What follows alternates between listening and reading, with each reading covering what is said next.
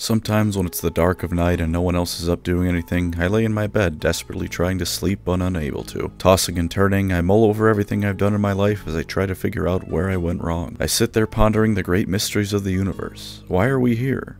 Are we alone? And most importantly, why did I pick an army with a yellow paint scheme? What bout of madness drove me to this? And so, here I am, hoping that I can find a way to guide you to a wiser choice of Warhammer Subfactions. When you buy Warhammer miniatures, you'll eventually come to a realization. You don't have any money anymore. But more pressing to this video, you'll come to realize that just because you chose your faction doesn't mean that you're done choosing your faction. Not at all. I mean, if you're a boring human being and don't care about painting or lore, you might be done, but this video is for people who actually have interest in the setting of the game they're a part of, instead of spending disgusting amounts of money to be able to say you spent 5 hours of your life beating someone with toy army soldiers. Because, you know, you were that asshole who would always rage quit a game of Risk if you weren't allowed to pick Australia at the start. Anyways, yeah, Subfactions. Did you know that there's 1,000 Space Marine chapters in the galaxy of Warhammer 40k? That's a lot of goddamn options to pick from. And then on top of that, some of them have their own unique rules and models. Sure, that's the extreme end of the spectrum, but every Warhammer army has, to some extent, a lot of variability in their subfaction choices. Hell, in Age of Sigmar, sometimes choosing a certain subfaction can more or less lock you out of certain unit choices, at least if you want to play your army with any level of competitive usefulness. Sure, you don't have to use Pestilence units for 90% of your Skaven Pestilence army, but then most of your army is going to die to virus-based friendly fire on account of the sick rats giving everyone else around them airborne aids. So I figured, I have minimal experience with the rules themselves, clearly that makes me perfect to tell you what subfaction to pick. Think about it, someone with 30 years of playing Warhammer is going to unload decades of bias and opinions based on additions that haven't seen the light of day since George Bush Sr. was in office. But since I barely know what I'm talking about, that means I'm entirely unbiased and everything here is objective and verified by scientific fact. Only the finest information revealed to my cousin 5 times removed in a dream here. So allow me to tell you exactly what to look for when you're picking a Warhammer subfaction. Primarily for 40k, but I'll include Age of Sigmar as much as I can without breaking flow. The first thing to know is that there's 3 levels of subfaction following the 3 M's rule: major, moderate, and minor. Moderate isn't the best word to use, but I really wanted to force the 3 M's thing. Each has ups and downs based upon criteria I've decided on my own because I'm making this up as I go. Major factions are the one you're going to see on the face of the unit boxes in major releases. Your Ultramarines, your Simhans, your Clan Pestilence, these guys are the marketable faces of their army. Or at least as marketable as some of these factions can be, given that they look like they would probably smell. They're going to get all the love, beyond just being shown on boxes and stuff, though these guys get actual rules and sometimes unique models. Hey Gilliman, how's it going? Now of course this varies from army to army. Eldar Craft Worlds, for example, have fairly few models specific to each of the subfactions. Not zero, you got Eldred, Prince Uriel,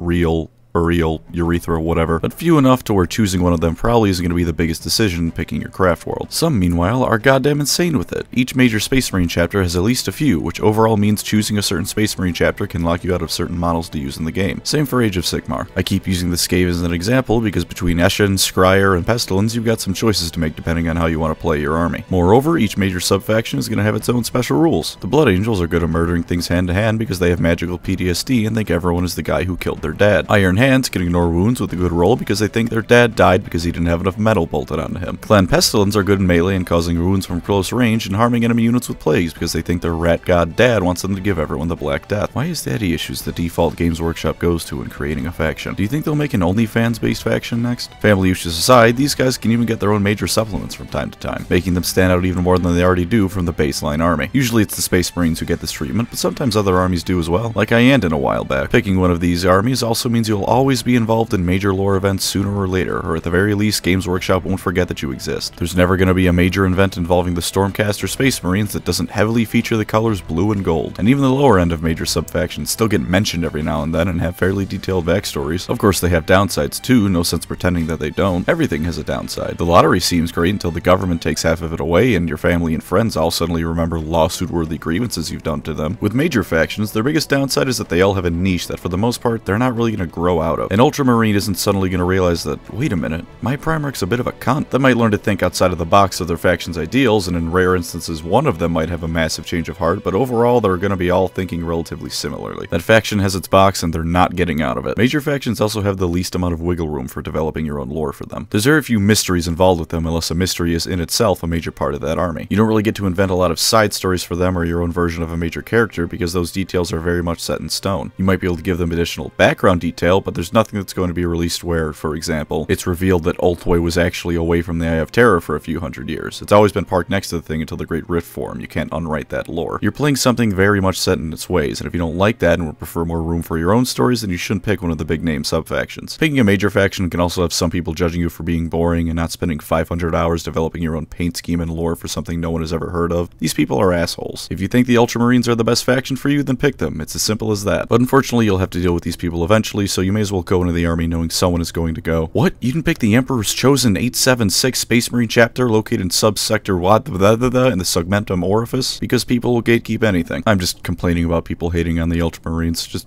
ignore this last 10 seconds. Don't ignore, however, that for some armies you can't really get away from unit restrictions. Like, even if you invent an entire 500-page backstory on why your Skaven clan is based on Pestilence but still regularly allies with the Undead and other Skaven clans, you can't get away from mostly having to use Pestilence units. If you really want allies, you get Nurgle, and that's your lot. So yeah, you can't cheat army requirements based on the fact you didn't pick a major subfaction. Not really a problem with just the major ones, but something to keep in mind going forward. Moderates, those people who when you ask them where they want to eat, they refuse to commit to any one option and stubbornly insist you make the final choice. What kind of subfactions are they in Warhammer? These guys are the ones who get a lot of attention in supplementary material and the occasional mention in major events, but have noticeably less influence in universe than the major ones. As I've said, the Ultramarines are very much a major subfaction. The Lamenters or Blood Ravens are very much moderate subfactions. Everyone knows who they are and what they're up to, but in terms of major lore impact, we know they're less important than chapters like the Smurfs or the Blood Angels. Space Marines really are perfect for illustrating my points, aren't they? These guys will often have their own little series of media to themselves, such as once again the Blood Ravens and the Dawn of War games, and even if it's nothing as extreme as that, there will still be a decent amount of lore so you can tell what they're all about. For example, Craftworld Miamera and their Imperial Armor book. Certainly not up to the level of Iandan or Ulthway, but they've got a decent bit of backing to their lore still. These guys do still also have some extra rules and maybe even a unique model to them on occasion. The Crimson Fist, for example, have a few rules unique to them and not just the Imperial Fist that they're descended from. At least that's what it seems like for my looking around. Sorry if I'm feeding you lies and deceit. Meanwhile, going back to the Blood Ravens once again, they have Gabriel Angelos and a model that makes some of the Primarchs look pathetic. Nice little Roman Forum, Gilliman. I've got a big old rock and a massive hammer, and I'm better than you for it. Not all moderates will be lucky enough to get these, but some of them do, so it's worth taking into at least slight consideration. These guys also tend to be a bit more well-liked than either major or minor subfactions. Like, if someone walks into a game store with a Lamenter's army, I cannot imagine anyone is going to make fun of them for it. They'll be too busy marveling over the fact someone tried to paint those shoulder pads of theirs. Seriously, look at that. Even if it's a douchey moderate faction like the Minotaurs, it's still cool to see something different on the tabletop. If you want to write your own lore, you have a lot more room to work with. It varies depending on exactly which subfaction you're talking about, but overall you have more room to work with. Additionally, because these guys aren't always in the spotlight, they have a bit more leeway for character growth on both individual and collective levels. What are the downsides though? Well, there's no gentle way to say this, so I may as well be blunt about it. Moderate subfactions are the guys who are gonna be killed to raise the stakes and create drama. I mean, look at the Lamenters again. Their whole shtick is we are dying out and the galaxy is awful, but we will fight on regardless. They are the perfect army to finally kill off to raise the stakes of some threat or the other. I mean, are you gonna give a shit if the Emperor's shadows get obliterated? Do you have any idea who the Emperor's shadows are? Because until about 5 minutes prior to starting the script, I didn't, and they can't kill off a major subfaction because that'd piss off too many people. Sure, GW will do things like break Bieltan in half or have Magnus glass the wolves' furry homeworld, but they aren't getting rid of them. The guys in the middle, though, yeah, they're in the danger zone. They also aren't totally open to creating your own lore for them. Like, the Lamenters are pretty well known, so just because they aren't in the spotlight all the time doesn't mean you have unlimited room to play around with their backstory. You certainly have more chances to write backstory and lore for these guys than a major subfaction, but not total freedom. Moderate subfactions are also occasionally used to prop up a more well-known subfaction. Sometimes it's another moderate faction, sometimes it's a major one, but either way, you may or may not be the hype man for someone more popular. Lastly, expect updates for these guys on all fronts to be either rare or small. Rule-wise, you either won't get an update for years, or it'll be so inconsequential you might as well have not gotten an update one way or the other. Lore-wise, expect one of two things. Your lore is either written in stone, and no matter how cool it is, you're getting an update once a decade, or every time something big happens, you'll get precisely 1.5 sentences about what the group is up to. Finally, we come to the minor subfactions, the little guys that make up about 90% of the armies in universe and about 9% of the armies out of universe. Theoretically, there's 1,000 Space Marine chapters in the galaxy. According to mainline Games Workshop lore, there's about 20 that ever actually do anything. The other presumably just sit around and sing the campfire song all day long. But that doesn't have to stop you from picking one of these bastards for your army, so why the hell would you do this? Well, the biggest reason to me is that you are essentially playing canon homebrew. Because these guys have basically zero lore behind them beyond a name and a sentence or two description, you have all the room you want to work with. Let's take those Emperor's Shadows fellas from earlier. All that there really is about them is Japanese-inspired space marines. So if you want, you can be stereotypical samurai fighting for honor with the Bushido Code in space. Or you can be World War II era Japan and commit all sorts of fun war crimes. Make your Fortress Monastery Unit 40,731. Each are equally valid interpretations, and only one of them will get you thrown out of a game store for being a terrible human being. And maybe this is just my opinion, but these guys are safe from any major disasters occurring to them. Because no one ever notices them, no one is going to throw them into the fire for the narrative. You are safe from the plot. Do you want to be an insufferable hipster with a paint scheme no one has ever seen on the tabletop before? Well, here you go, no questions asked. Well, realistically, many questions are asked, but rest assured you can answer all of them with the smug arrogance of a nerd who has out-niched another nerd. How do you go about finding one of these obscure armies? Allow me to use the Skaven as an example. Go to 1D4chan, go to the Skaven page, and then open the Clans of the Skaven menu. Congratulations, you have all that you need to make a minor Subfaction army. Just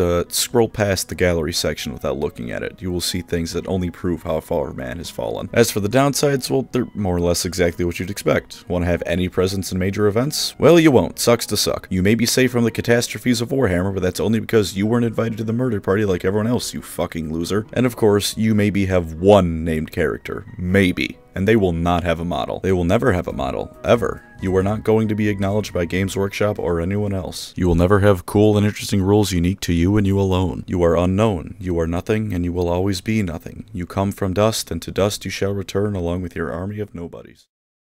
Also, you gotta do all the legwork for the lore, and if you aren't into that kind of thing, then a minor Subfaction isn't for you. Like at all. I don't know why you'd even be considering this sort of thing if you don't want to flex your creative muscles a bit, truth be told. As a final aside, some armies are gonna have more types of each Subfaction than others. The Space Marines have a shit ton of each, whereas the Orcs are looking a bit slimmer on that front. Consider this when picking an army if you really want to get into a minor or moderate Subfaction, as your options may be limited. So there's my guide to picking your Warhammer Subfaction. Is this something you should seriously consider using? Yes, I am certain of it. I have never in my life given out bad advice or made a bad decision, I can assure you. Just ask my Discord about my sandwich making skills. They will tell you all about how I'm a master of this sort of thing. Thank you of course to my channel members, guiding me to a bright future of amateurly painted minis and fueling my plastic crack addiction with ill-gotten gains. If you want me to make more of this garbage, consider subscribing or becoming a member. I don't really care if you hit the like button. I don't understand what it does anymore beyond boosting my ego. No one can see the dislike ratio bar anymore, so it's essentially a vestigial feature. Thank you for watching and take care out there. A final point in this video is that Eldar subfactions are all the best because Eldar are the best, and I desperately want Lilith Hesperex to step on my balls.